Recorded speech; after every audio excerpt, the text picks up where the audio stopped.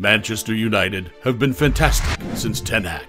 But why? What is Ten Hag doing that all the other previous managers didn't do? Yes, he has brought in a few quality players like Casemiro, Martinez, and Anthony. But so did the other 6 previous managers. Manchester United have won 28 matches in all competitions this season.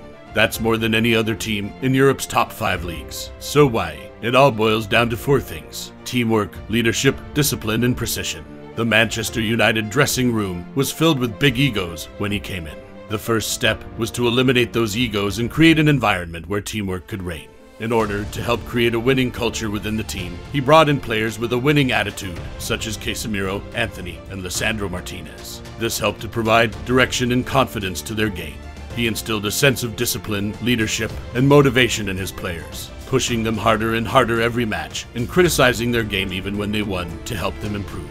This had a very strong impact on players like Marcus Rashford, who is the most informed player in Europe right now, and who keeps scoring goals he never used to score and has scored 17 goals in 18 matches. We can also see gross improvements in players like Varane, Luke Shaw, and David De Gea, who are playing like we've never seen them before.